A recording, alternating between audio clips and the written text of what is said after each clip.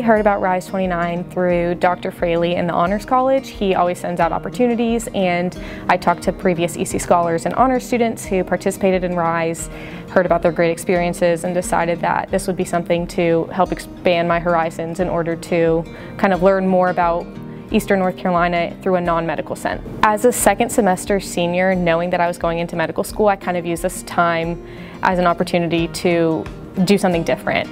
I've done all my science classes, I've done all my internships, my shadowing in the medical field, and I knew that Eastern North Carolina is where I called home for the last 4 years and where I'll be calling home for the next 4.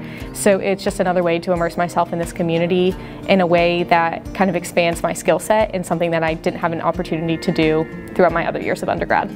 I knew nothing about really the business world, and RISE kind of took a chance on me and took me on as an intern, and I think a big part of it is realizing that anyone can be an entrepreneur as long as they have the motivation, the determination, and what they want to do. So even if you're not geographically tied to a region or don't think that you know what really the region needs, as long as you're passionate and determined, you can make it work in whatever realm you want. I think a big thing is being able to listen more than you speak. Sometimes it's really understanding the needs and the problems of the person that you're helping and you're working with, and that's going to translate into my work as a physician, into my work as just an individual in society, where if you're not really listening to what a person needs, you're not able to help them to the best of their ability. So definitely listening more than speaking.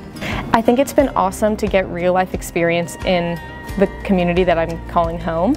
I think also I am not a business major. I majored in public health, minors in nutrition and mathematics, and working with a marketing major and working in an entrepreneur program really gave me the support that I needed in order to best serve my client.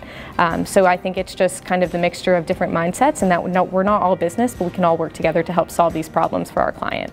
This internship is beneficial in both ways, not only for the client to help with problems that ECU and the interns can be beneficial to help solve their problems, but it's also helpful for the student to kind of really immerse themselves in their community, get this experience with also the support of RISE29 behind them in order to better support them as future business leaders, future individuals in society, future entrepreneurs. It was just a very positive experience all around.